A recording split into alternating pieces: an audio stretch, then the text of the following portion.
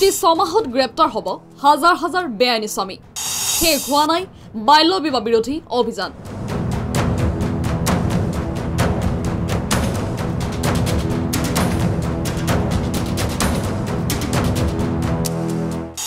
বাজেটৰ পাছত মুখ্যমন্ত্ৰী ডক্টৰ হিমন্ত বিশ্ব শৰ্মাৰ ঘোষণা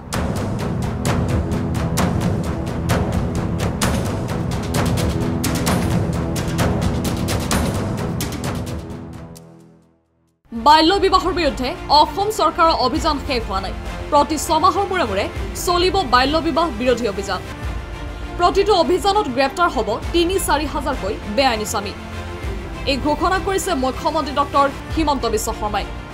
অসম বিধানসভাত বাজেট উপস্থাপনৰ পাছতে মুখ্যমন্ত্ৰী ডক্টৰ হিমন্ত বিশ্ব শৰ্মাৰ ঘোষণা Provision of Prohibition of Child Marriage Act will be clamped on that. Every 6 months, massive arrest will take place. Like 3,000, 4,000 arrests will happen every 6 months. Over and above, we are going to start a mission for rehabilitation of the victim, initiation of a 24 hours call center, also supporting lot of NGO in the affirmative action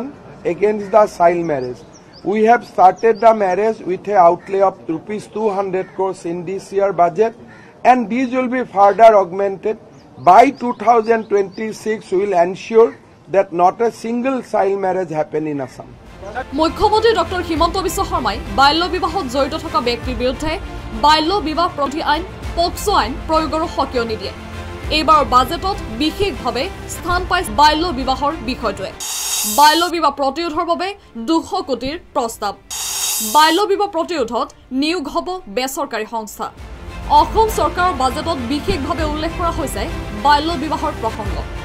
বাজেটত বিত্তমন্ত্ৰীৰ ঘোষণা 2026ৰ ভিতৰত অসমত বাল্য বিবাহ মুক্ত ৰাজ্য হিচাপে গঢ়ি তুলিবলৈ অসম চৰকাৰ বদ্ধপৰিকৰ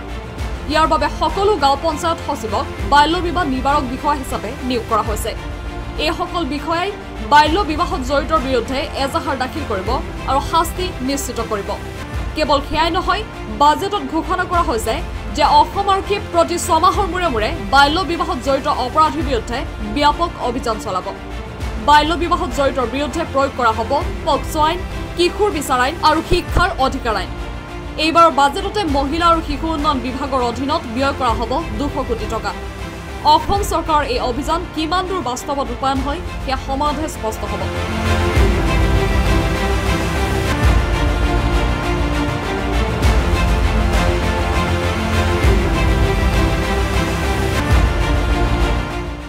News Desk Report, The Cross Current.